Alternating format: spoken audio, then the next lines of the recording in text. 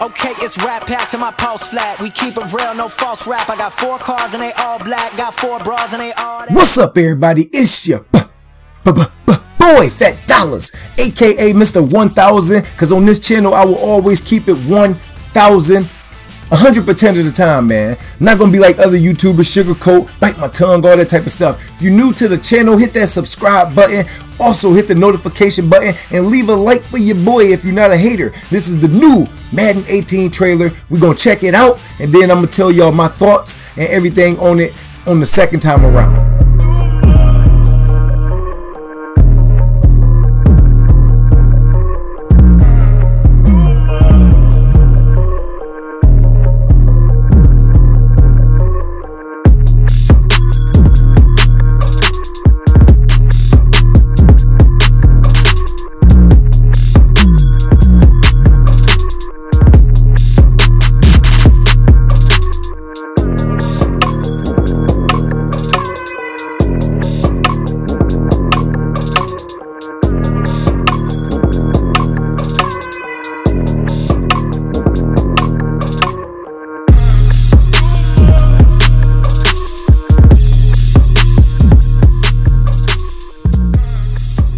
So I really didn't see nothing too crazy.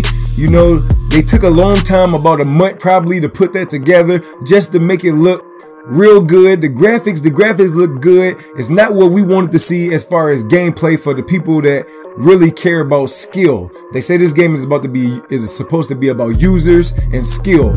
I didn't see none of that in the gameplay, and that's what we're looking for. 1 full quarter of exactly how the game would play out if we holding the controller in our hand.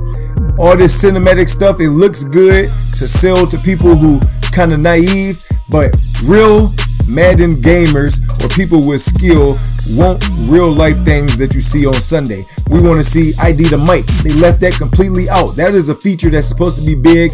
That is a big selling point on people that's tired of the nickel blitz from last year, the cover 3 blitzes and all that type of stuff. How can you leave out ID the mic? People want to know that picking up the blitz will work.